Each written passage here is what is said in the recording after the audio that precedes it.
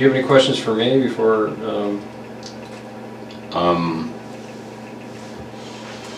Why am I under suspicion? Is it just my car, or is there anything else? I mean, that's, you know, a large portion. I mean, it is a very unique car. Like I said, our search warrant is just for the car. Yeah. So we can Yeah.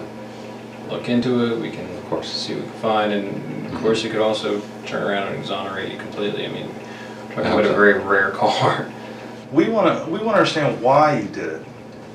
Yeah. We want to understand why you stopped her to pick her up. Was it to give her a ride? Are you afraid to tell us that you gave her a ride? Maybe you wanted to make a couple bucks as an Uber driver, and she told you, I had to go sign a lease at One North, and you're like, oh, I know where that's at. I'll drop you off. If you're afraid to tell us that you gave her a ride someplace, we can work with you there. But I know that you picked her up. I know you did. I saw you in your shirt, arms fully extended.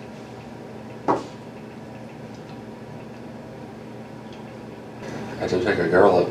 I don't remember where. Okay. I saw her picture. I don't think it was her, though. Do you remember the girl's name that you picked up? No, she was talking very broken English.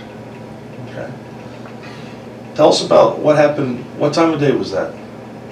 Early afternoon. I don't really remember. Okay.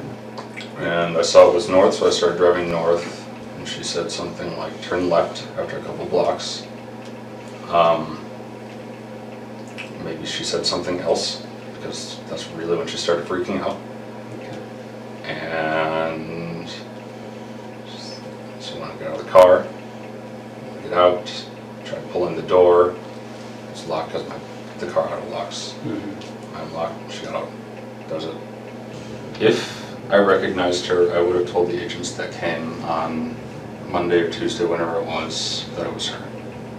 Okay. Like, because I knew she was missing. I picked up an Asian girl. I thought she was about 20. You know that I know that you didn't drop her off in that neighborhood.